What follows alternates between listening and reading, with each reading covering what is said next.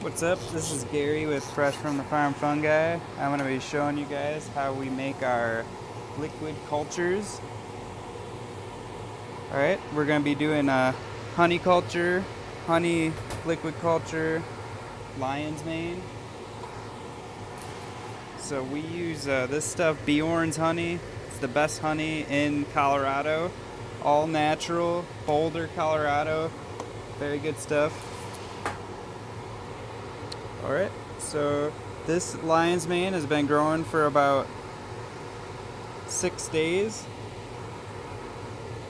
I don't know if you can see real good, but there's some really clear edges, and that's what we're going to be going for. It's the most sterile part of the plate culture.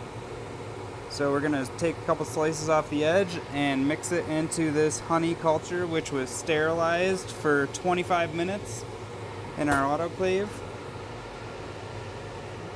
I'll start with a scalpel.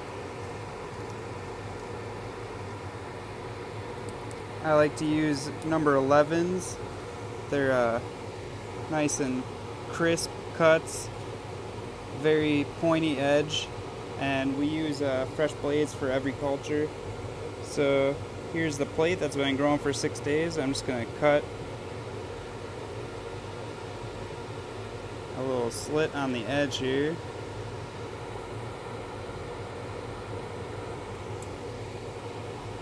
Nice clean cut through the mycelium. Then I'm going to take this off,